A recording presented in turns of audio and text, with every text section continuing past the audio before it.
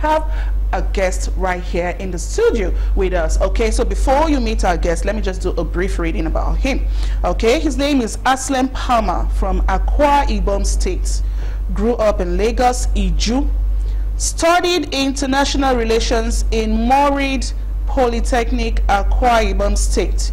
Was born on the 29th of January, and his stage name is Mickey Turner. He's an artist, a music artist, and a songwriter. Hi, Mickey Turner. Hello. You're welcome to the show. Thank you. Good morning. Good morning. How are you today? Nice having me here. I really appreciate it, and it's a great opportunity to have me in Galaxy TV. Like way back then, growing up as a child, now seeing myself in Galaxy TV. Yeah. Like, Oh, that's beautiful. The new beginning, or I'm just saying the new beginning. Yeah. This is a start. Yeah, the start. Yeah. Okay. All right. So now we're going to drill you a little bit, though. I hope you're ready. Let's go. Okay. So what you need to do is introduce yourself properly, then take us back when you started music. From the beginning. From the beginning. Yes. Okay. Basically, I came from a family of two. That's from my mother. My dad got married to two wives. Wow. They separated though. My mother was the first. I came from a family of two. From my mother, I was the last. From So my basically dad, a polygamous family. Yeah. All right. from my dad, the second. I'm the second. From my mom, I'm the last. From my dad, I'm the okay. second out of 6 children. Wow. So growing up with a separated family gave me this exposure and wanting to know more about life in particular. It really exposed me, and having my elder brother by me made me experience a lot of things and made me believe in myself more, because I feel in the race of life there must be somebody there to guide you, indirectly or not. There must be a way someone is trying to put you on track. That's what I believe in, and he has been there for me. He's even part of my music. He's an instrumentalist, the one that played the sax. Wow. Palmer sax. So I've been moving all along. Growing up, I was not into music. I don't even know how to cram people lyrics. I don't know how to cram people lyrics. So I just love music because he does it. Growing up, he's an instrumentalist. He plays instruments without learning them, like a gift. Plays sax, keyboard, bass.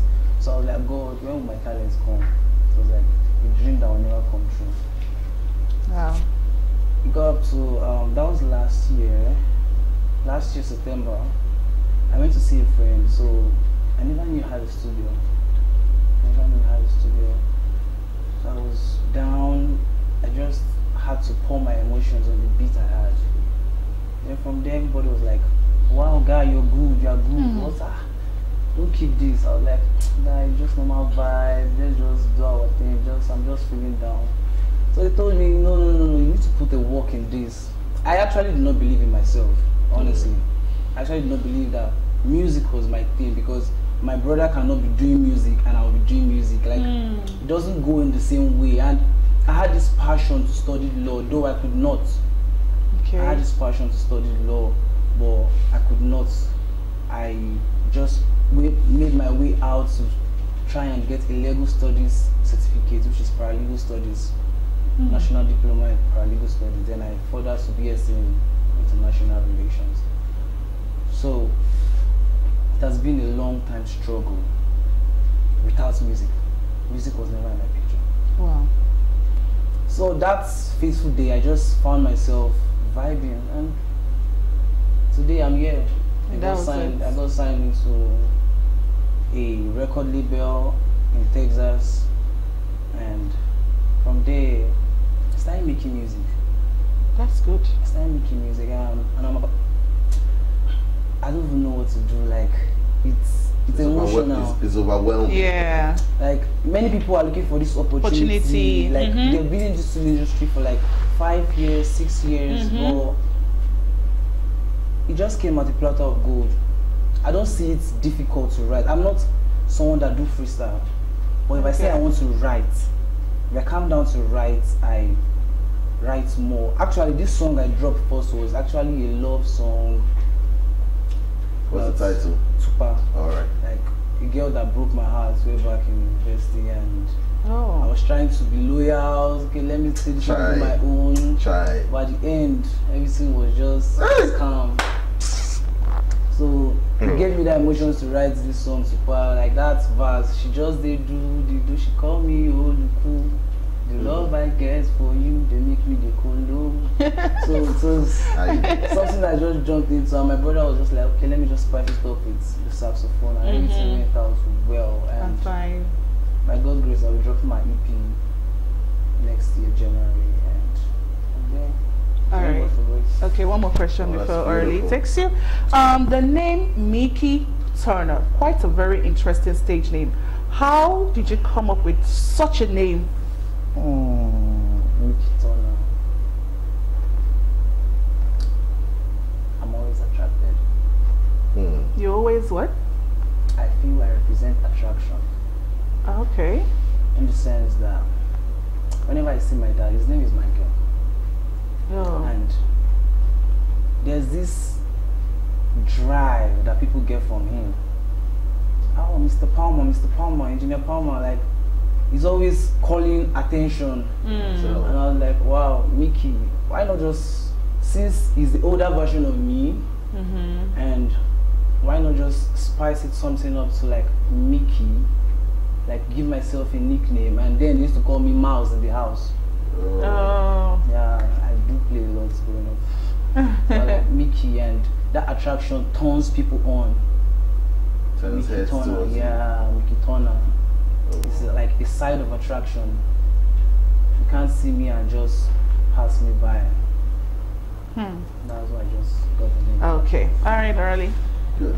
Now, as it comes to music, for you, it's not been like that from the beginning. You never envisaged you were going to do music, and now that's really some people might say it's a bummer, but for me it's an eye opener, because most people who do music, it's either they started from church or they've been doing it for a very long time. And I admire your courage, because you're not afraid to say when it started, and you have evolved since that time. Now I want you to tell me about your lyrics. All right, you kind of music, I know you write a lot.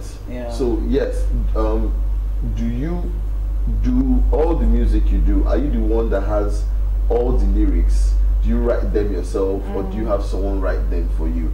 Now, especially when you make music, you have contributions, like you said, in terms of motivation, which we'll still come to.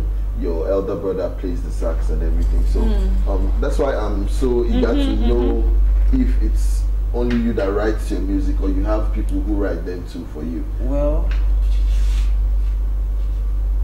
my brother do write, but I'm this kind of person that I always want to see the best in myself. So whenever I write, I prefer collecting the melody. I prefer him giving me the melody than using my own words to pour out my own expression. Okay. Because music is spiritual. Yeah. It's something I will see is, if you want to be into music, it's either you are in it in the both spiritual way, in the demonic part, or the Christianity part. So you choose your part. So many people say secular music is what we sing, but I don't see secular music to be what we sing, because in the sight of man and God, secular music is secular, gospel music is gospel, and that is the point that makes it more spiritual. Because if we were to go back to the Bible, Lucifer was the one that had the talent of singing. So the music is more generated to the demonic world. It's possessive. It depends on how you control it. So if I start singing with lyrics that contains giving my soul or portray selling my soul, that's when I will see it as like a worldly secular music. And that's not my part. At a point, I feel I can switch to gospel. I can switch to, as a full-time gospel, I can switch to secular. But I do more of love and motivational songs. Okay. So writing lyrics for me is just using, either I use people around me to form up something, or using my own experience, my little experience, just create it up to get something good. Many people say, oh, Omale is depressed because of his lyrics. He might not be depressed. He might be passing a message from somebody that stays around. Music is not only about you, it's about your environment. It's just about your environment in total. I can be passing a message of you. You may tell me, ah, bro, I don't see things for this life. You just pass your message to me and you pass your own. Then I use it as a love story to pass a message. Not basically me. That's why you see some people, they will shoot a music video, but they are the ones singing, but they have characters playing the roles. It means it's not their storyline. It's always clear. So people just neglect this music video of a thing and lyrics. All of them just goes in hand. It's spiritual. All right. You don't just say you want to write lyrics. It just comes like it's another word on its own. All right. I don't know how other people sing, but for me, it's another word. Nice one. All right, quickly, we're going to go personal with you before Queen takes you. Fun stuff. Give us your day-to-day activities, your routine. Now, I know this song by Two-Face, I wake up in the morning, then I brush up my teeth, say I take a prayer. You know how it is. Now, I want to know, I and Queen want to know your activities, your daily activities. When you wake up in the morning, what does Mickey Turner do?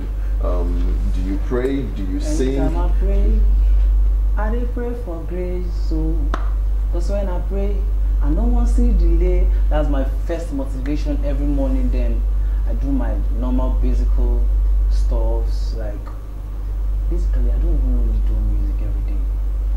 To be honest, I don't do music every day. I do more of dancing. Oh, wow. I do more of dancing, but music is my passion. Music is my field. But if you see my basic activities, man, it's out of music. I prefer research. I might be on my phone daily. You may think I'm writing music or something, but I'm making research. What kind of research? Anything, medical research, everything. Just versatile. Okay. Just trying to be versatile. Just trying to acquire different knowledge every day. Not just holding to what you have, because anything can crash at any time. In today's world, entertainment is like all. Let's go back, throw back to the days. Entertainment was like something that is not so important. Everybody was go to school, acquire job, but now it's difficult to get a job in the country. Everybody's running into entertainment. One day entertainment will crash down too. And it might be maybe AI that is coming up.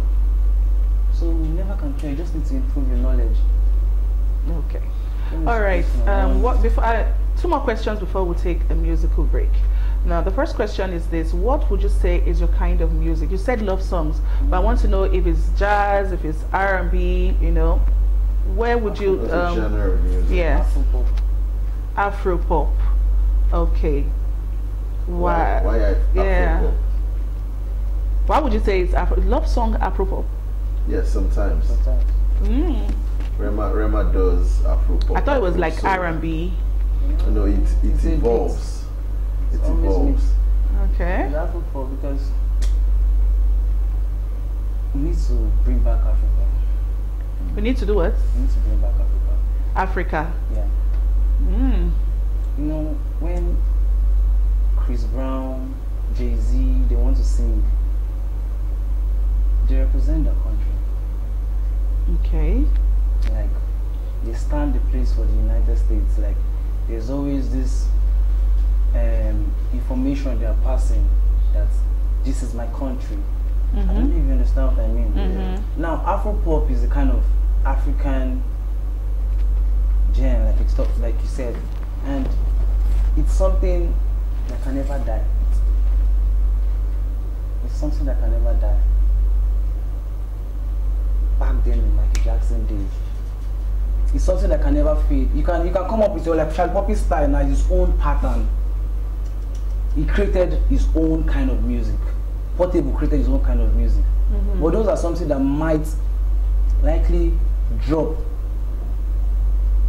But if they put more work, definitely they won't go down. But it's like I'll say it's under probabilities. What probability that from the time of Michael Jackson, name it, Two-Face, P-Square, till now. Let's forget about this thing we're saying Gen Z, Gen Z, Gen Z.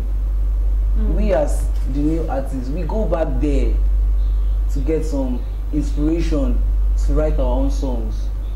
We can't change that fact, we can't deny that fact. There's still motivation we get from there.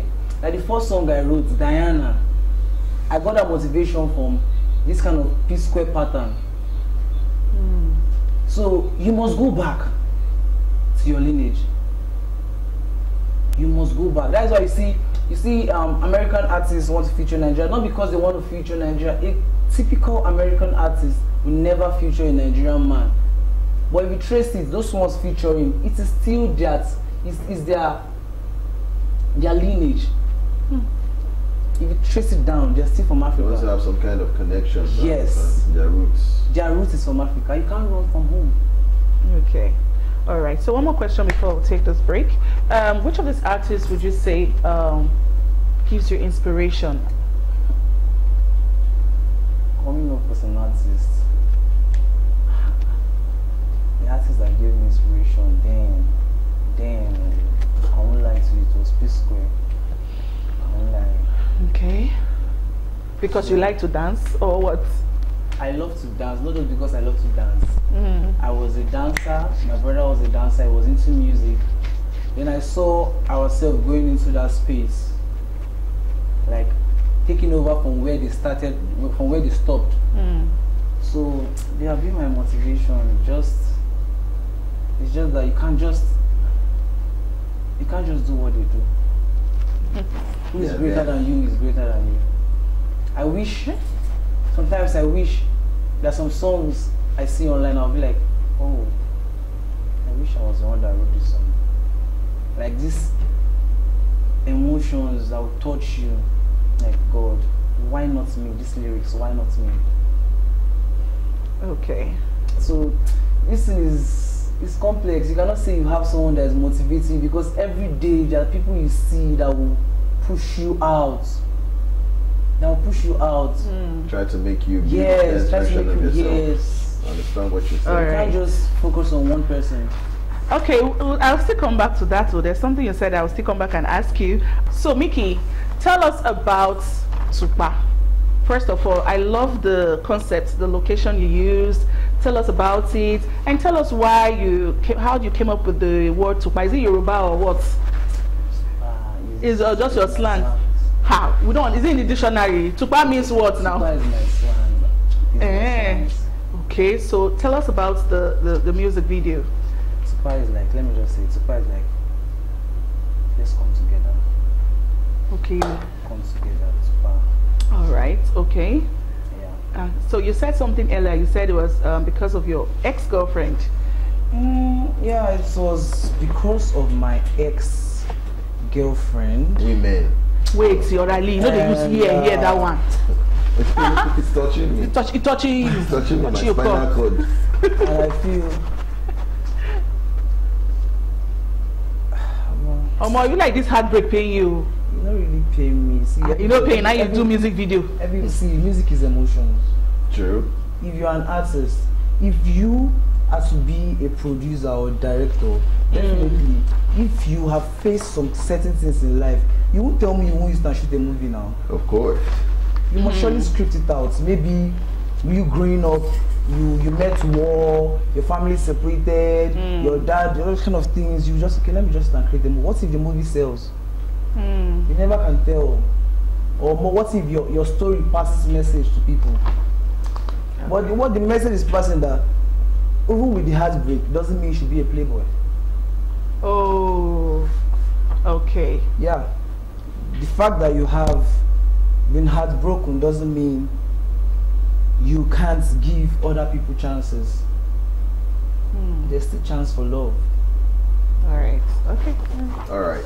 Now he says that music is emotions, and that when you have emotions, you're able to process music properly. He also says that even if you've had your heart broken, Mickey Turner says it doesn't mean as a man you should be a playboy.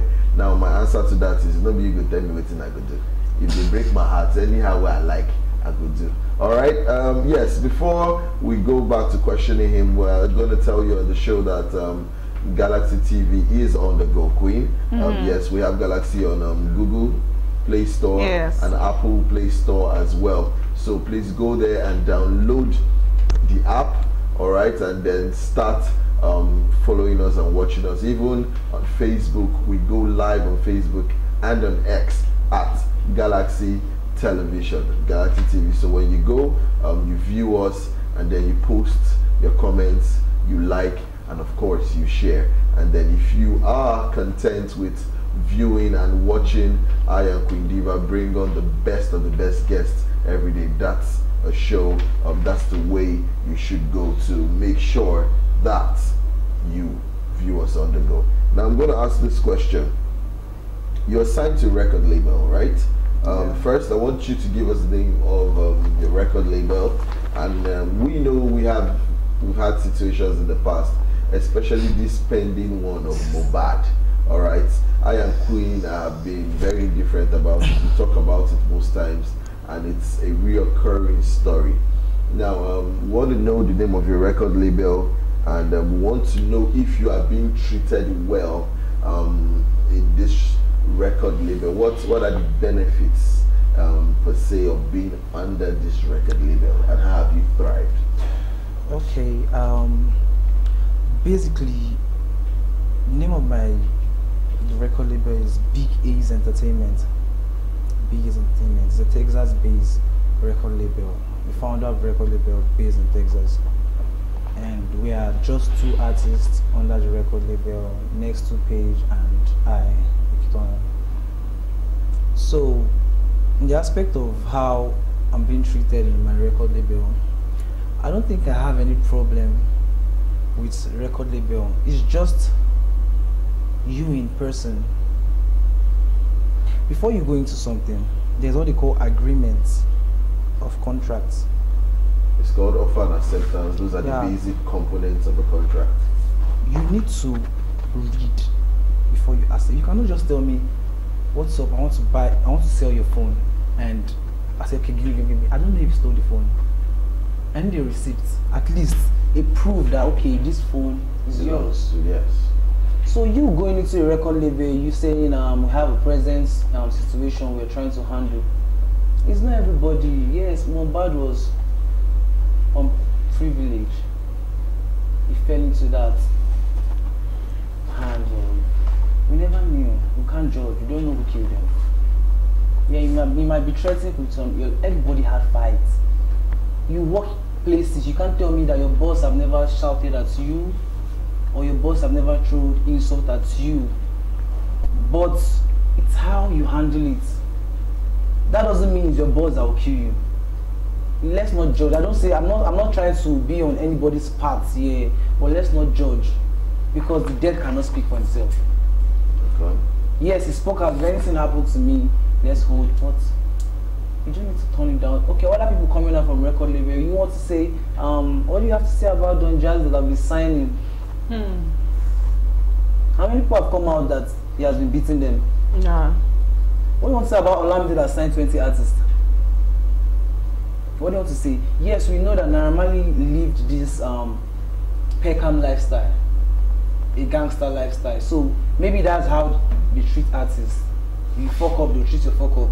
Doesn't mean you have these intentions of bringing his own investments down. You understand what I mean? You cannot just bring down your investments. You can't hail at your child if he doesn't do well in school. Doesn't mean you should kill him. So the pointing fingers on him, I will not say it's just false accusation, because nobody has any proof up to date.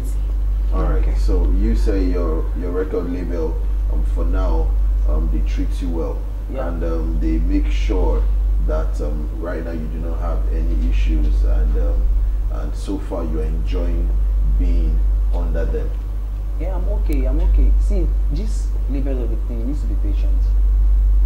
You cannot just join a label and today, tomorrow, boom, boom, boom, boom, you're a superstar. It doesn't work that way. I got to a stage, I got frustrated. Actually, this super video took a long while, not because I could not promote it, but because of circumstances behind it. And a normal man will see it like, how far your record label is not doing anything. But me inside, I know what he's facing. Like, I know the challenges he's facing. Like, he tells me what he's facing. Okay, this is my issue here, this is my issue here. Let's postpone this. So I cannot follow your own word that's telling me how far you did on that record label, you never dropped your song since that time. You did on that record label, or you understand that kind of pressure. Sometimes you need to be patient in doing some things. And as an upcoming artist, being under a label really helps. To be honest, it's not compulsory to sign a forever contract. You can sign a stake deal. Like, okay, for this period of time, I'll be under you. When I come out to the limelight, I'll be out, but you will still have your royalties. It's fine. Many artists did it. Olamide did it for many artists. That's why it's not holding them like a toy, like you stay and you do this. They have contracts, years of contract. Okay, I'm going to work with you for how many years? How many years? It depends on your contract. You cannot just, we never knew the contract is signed with Naira Marley. There might be an inner man contract. If you sign me, say make I come, after you want to be an artist, okay. But behind, you're an arm robber. But you have agreed to that contract. The first contract that people saw. So definitely everybody will say yes, it's a record label, but they don't know the inner game he has been playing within. So we don't have to just prognose the people. It's this social media lifestyle. If you enter into it, they will use you play ball. All right, okay, thank you very much. All right, so now being a music artist is one thing, being a songwriter is one thing, but what are your plans in staying relevant? Let me tell you, because Wizkid, Burna Boy, they've been relevant for years. You being under a record label is another thing, but what are your plans yourself for you to be relevant and to help also your record label? Because if you're not producing good music that Nigerians want to hear, there's one thing of producing music and another one, producing music that people want to hear and would like. No. So what are your plans? Okay. I love that question. I love challenging questions. My plans are still relevant. This thing is a simple question that comes with a simple answer. Okay. Hard work. Don't give up. Give people what they want to hear. And always interact to everybody's feelings. You dropping a song that you cannot tell me that nobody has gone through heartbreak. One way or the other. You can't tell me nobody has gone through heartbreak, or you can't tell me nobody has gone through suffering. Now you're relating your music to it. Tell me, see, it might not hit the billboard, but there are some songs that doesn't hit the billboard, but people keep listening to them. It can't fade. It can't just fade. That's the standard you're supposed to keep. And there's a point you get to in this. There's a point you get to in this music industry. I believe you leave it for the young ones. You bring up people to keep your image. Because you bringing up people, you're already a legend. You're already a legend that can never fall again. He said, Olamide, check Olamide. Olamide cannot fall now. Is it when he has raised 20 artists? Is it Don Jazzy? They can't fall. Is it Davido? Davido might not have a lot of artists, but check the people around him that he has helped. You can't just fall like that. Because of your hard work, what you give to the people is valuable. You just put in a valuable piece for people to appreciate. That's all. And don't give up. Don't stop. Don't relent on your work. Just keep pushing. There's nothing that is easy. There is nothing that is easy. down to robbery, anything. There's nothing that is easy. Okay. So this music video, Tupa, when did you release this song? That was last month. Oh, so it's new. Yeah. Oh, okay. So are you planning on working with any artist in Nigeria? Is that something you're working on right now? For now, I'm working on myself. Personally, you're working on yourself. There is what they call you finding somebody when you don't have something to give. If I go around artists, it will look as if I'm begging for them to raise me up. But if I build myself, you will need my services, definitely. To stay relevant in the industry, the older artists need the younger ones. So if I don't work, I'm not going to be relevant. That's right. I'm not going to be relevant. Okay. Orally? Yes. From your question, I'd also want to ask like a sub question. If you could, in terms of music, you have people you love. You said P Square, all right, and in your video to Bar, it's safe to say you do look like one of the duo. You look like Peter. Yes, that's his style. That's the way he cuts his hair. That's the way he likes to be on the movie set. Of course, he also dances very well. Now, aside P Square, your genre of music is Afro pop, but I also understand that you do a little bit of R&B and soul.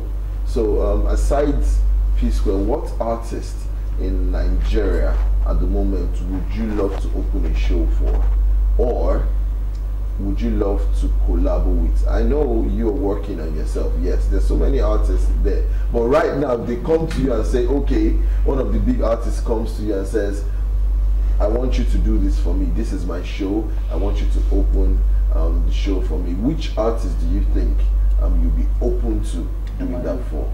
Omale. Omale. Why Omale? Omale is possessed. So does that mean you're possessed? Omale is possessed in music. Me working with Omale will bring out the best in me. It's not just because I want to work with him. You work with someone that will bring out your best. True. Okay. All right. So that means all Omale, right? Yeah. Yes. So all right. So work on your yourself fast, so that you can be able to feature Omale in your next song, right? All right. And I wish you everything good life has to offer. So what do you have to say to people watching you right here? Sure. You guys are my hope. Your love is my strength. And your words are my courage. So keep believing, and I won't let my fans down. Definitely, I won't let my fans down. I promise. Nice words. Nice words from Mickey Turner.